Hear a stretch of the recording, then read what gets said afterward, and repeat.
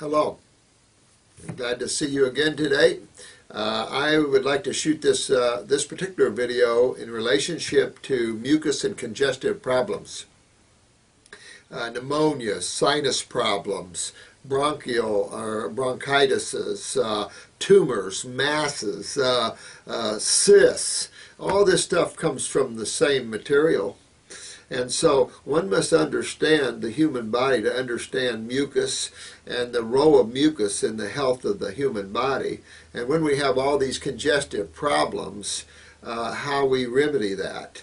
Typically, medical doctors have worked on the old Jenner Pasteur theory of the germ. Wasn't it Pasteur, I think, that killed 2 of his children, trying to prove that the germ had some validity and pathology? In reality, man freaks out with pathogens, which is microbial and the like, for no reason. Reminds me of that Ripley's Believe It or Not segment where this young man had a lymphoma. And he finally found an Eskimo elder in northern Alaska to help him with the lymphoma. And the little old Eskimo elder told him to eat rotten food. And so he started eating rotten food. Of course, he threw up, he said, for about 3 weeks or so. But after he got used to it, he felt it was pretty good. So he started eating all this rotten seal meat and rotten food. And 3 months later, no lymphoma left. And the reason for this, of course, is that all septic systems are full of bacteria. And the biggest serious problem medical doctors have had is the lack of understanding of the role of nature and why God created bacterium and their effect upon tissue. And they're not after your cells, they're after the congestion, they're after the toxemia, they're after the cellular wastes. The acids that cells eliminate must be acted upon.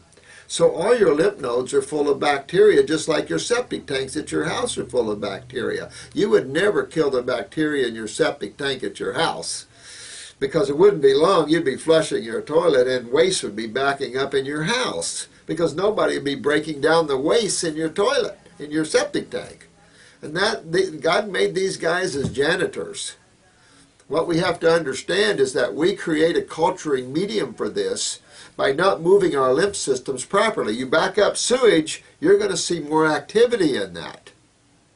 And sewage in the body is the cell wastes. Cell wastes are acids.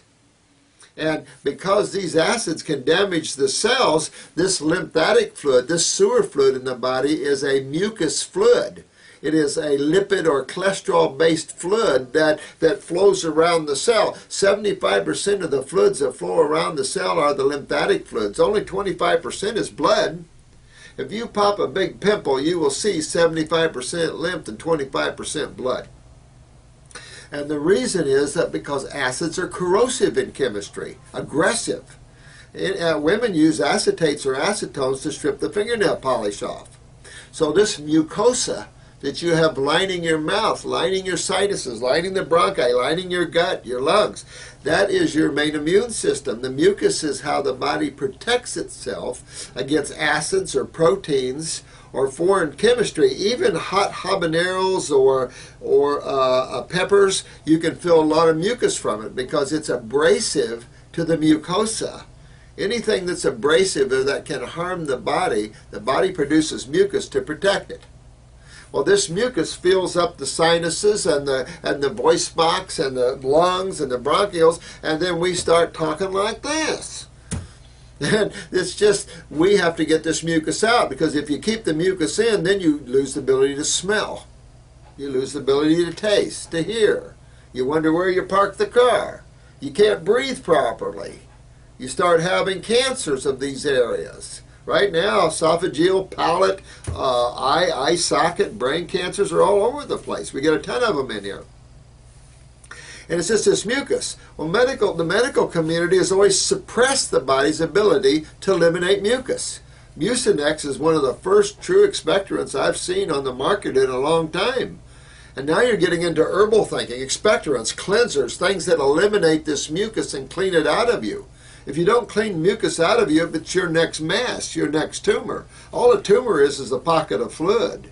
Tumor's not cancerous, only a cell is cancerous. Cancer isn't a disease, it's a damaged cell. Well, what side? There's only two sides of chemistry. What side of chemistry do you think damages a cell? It's not base chemistry. It's not the female chemistry. That's the healing side of chemistry. Yes, it is the acid corrosive side of chemistry. CNN did a special on cancer years ago and went to a chemist and asked a chemist, which is what I am, and asked a chemist, what causes cancer? Well, cancer is of a damaged cell, a mutated cell. Well, there's only two sides of chemistry, and of course the answer was acids. But this mucus that builds up in the sinuses, then we have sinus infection. Whenever you hear the word infection, think acid sewage.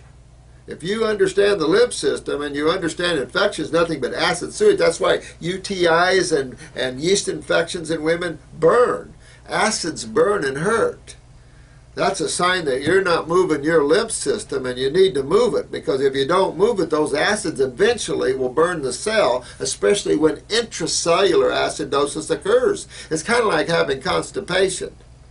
If you have constipation, don't move your bowels, after a while you start absorbing this putrefaction and toxemia and fermentation. You start getting headaches and you can't think right. Well, think of it at the cellular level. A different form of constipation, a much more serious form of constipation, because as a cell mutates, it becomes atypical and then cancer. And mucus is always involved in this process. To detoxify pneumonias, and no one ever died of pneumonia in the natural health field. When you see people die of pneumonia, I thought this this preacher man that made it out of the hospital with pneumonia was lucky. Most people die in the hospital from pneumonia, not from pneumonia, from the complications of pneumonia, from the treatment of pneumonia. Look at the antibiotics, the Cipro. It kills a lot of people, and yet you can get Cipro like candy. Look at the nature of Cipro. Look at the side effects of Cipro. Gave one of my clients 4 blood clots and a heart attack, and yet they still sell it on the market. It's like we don't love each other. Pharmaceutical companies are willing to put these toxic chemicals on the market for the money, because it certainly isn't for the health of it. It's not to help the human race. And here these states buy into this. Oh, we're going to protect you guys from the natural health people that don't hurt anybody, that cures everything. And we're going to allow the people that kills everything and uses these toxic drugs to rule. That's what's going on out there. And the judges are buying into that too, forcing you to feed your kids chemotherapy, battery acid. I mean, this is insane. And it's going to have to turn around. And the more you guys learn and grow and help turn this around, we'll have a great civilization. If not, man is about to exterminate himself off the planet. A lot of women can't even conceive anymore. These genetics, and looking at the adrenals and the kidneys and looking at the tremendous weaknesses genetically these young people face. So these are good educational videos for you, especially if you're young. There is regeneration of tissues. There is genetic remembering of cells.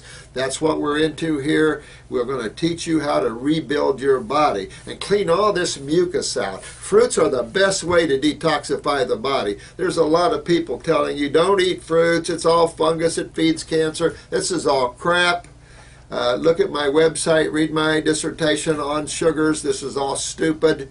Vegetable matter, we're not herbivores. We're not horses, cows, and elephants. We're frugivores. And fruits, I've detoxified people for 40 years. I knew Ann Wigmore. Matter of fact, I'm an old farm boy, and I asked Ann one time, why'd you pick wheat? Alfalfa's a much superior plant over wheat.